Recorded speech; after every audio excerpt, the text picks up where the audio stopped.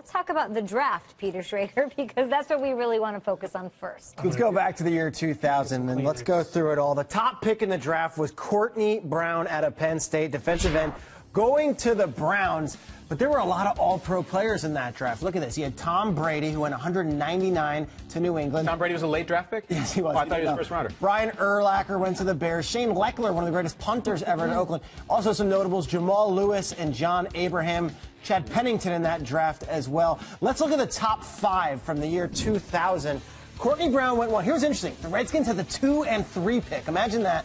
And they went LeVar Arrington, Chris Samuels. Both had very good careers. Never got the Redskins a Lombardi trophy, but they were a playoff team a few times with those guys.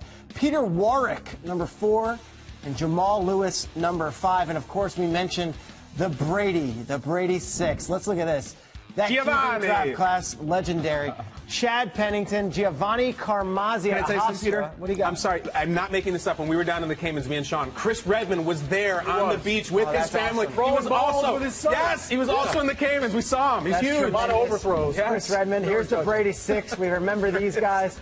All these guys were taken before Tom Brady. Interesting year in the NFL. Super Bowl 34, that old Rams-Titans, and we're thinking that Kevin Dyson 1 yard short. Who made the tackle, Peter? Mike Jones. Mike Jones. And this is, we're seeing Kurt Warner, who set a record for passing yards in the Super Bowl, hitting Marshall. And what you remember is the last drive. It wasn't the greatest Super Bowl ever played, but it was the most exciting finish, maybe up until this year. And I just think the late Steve McNair making an incredible, heroic drive down the field for the Titans. Of course, we're showing Kurt and the Rams because they went on to win it. Dick Vermeil, hands in the air. We won it 1 yard short. Great final to the Super Bowl. But how did the Titans get there? What was their playoff path? How did they end up at a Super Bowl? Is that about music? One of the least favorite people in all of the city of Buffalo is Frank Wycheck. Because Frank Wycheck gets the ball from Lorenzo Neal and says, over the line, mark it 0. Buffalo is up against the screen out with their compass and their straight edge saying, no, it wasn't a lateral. Well, it was a lateral. You see a little kid running on the sideline. Right. Jeff Fisher's son, Brandon, is running the whole way. That's him. There he is, Jeff Fisher's son, Brandon, the Music City Miracle as it's known.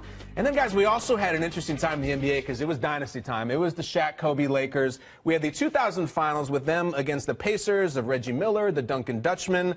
So we had Kobe. We had Shaq. I asked the table, who were the other 3 starters for the Lakers in that finals? Who do you got? Get out. Got Devin George. Devin George, no. Not true. Not Derek Harper? Derek Harper, no. In fact, Ron Harper was running the points. Who was the small forward and the power forward on the 2000 Rick Fox? Rick Fox, no. Anybody know it? Anybody at the table? AC Green? Yes.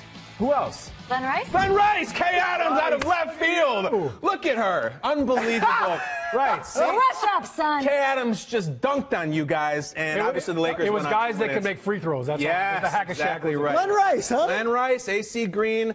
That's it. Big Hell of a year in sports. Let's hit the people with some pop culture, shouldn't we, Yes, Elvira? please. Let's do it. All right, so I'm looking at what happened in the year 2000. So, okay, Curb Your Enthusiasm started. Great show. Fantastic show. Dun, The dun, Peach Pit went away. We bid adieu. See you later. In 90210, that was gone. I want to talk couples here quickly. What do you got? In 2000, Brad Pitt and Aniston were married. They got married that year. Here they are. Oh, they look so in love. Yeah. Angelina Jolie, Billy Bob Thornton, also married that year. They were So that lovely couple. A little foreshadowing. I see what you're doing. But to me, I think that the year 2000 in pop culture can be summed up in 3 scantily clad images that you sort of think Love of. scantily clad. American Beauty swept everything. Spacey wins Best Actor, Best Film, all of that. Scantily clad Mina Subari, right? She's that image of with the rose petals. That's one. Number 2, Grammys. J-Lo's dress. Your head automatically there goes it is with Buffy. There we go. Jennifer Lopez. Defying gravity. Number 3. No, I got some double-sided tape on my microphone. Oh, all right, Sean. Any we guesses saw the picture of you. on the 3rd scantily clad image of 2000? Kim Oops, K? I did it again was huge. We'll get to music. Was it Cisco? Kim K wasn't really around. Richard Hatch. Oh, Oh, yeah. Go show that. We don't hanging brain. He was not wearing clothes. He was pulling a Jay Cutler, if you will, back in 2000. So that, I believe, is the pop culture summation of 2000.